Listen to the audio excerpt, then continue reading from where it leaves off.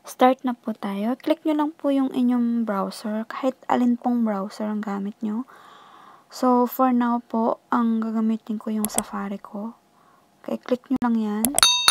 And then, i-type nyo lang yung YouTube nyo. Yan.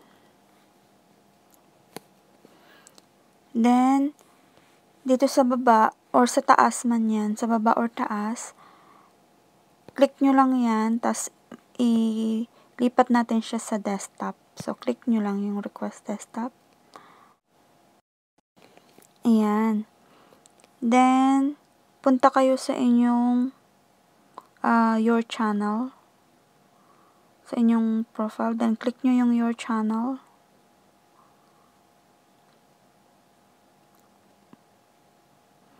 And then, click nyo po itong YouTube Studio. Ayan. Then, dito po sa gilid, makikita nyo po yung parang icon na message. Ayan. Click nyo po yan.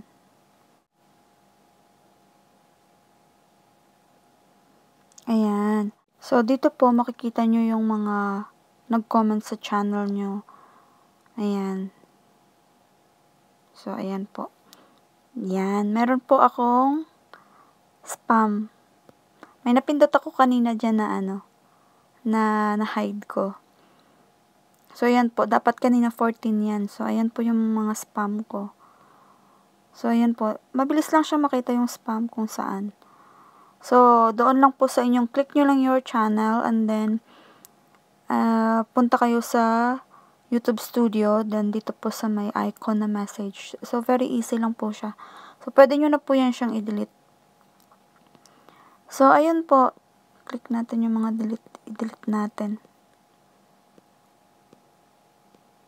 So, dapat, guys, mag-comment lang kayo na ayon or related lang dun sa video para hindi po kayo ma-spam. Kasi yung iba, gaya niyan, nag-comment siya na balikan ko daw siya. Tapos, very short lang yung message.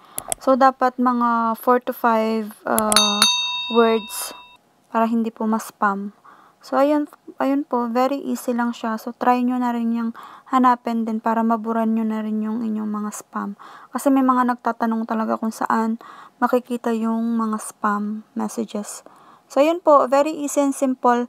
Gawin nyo na lang din po, try. Thank you for watching. God bless.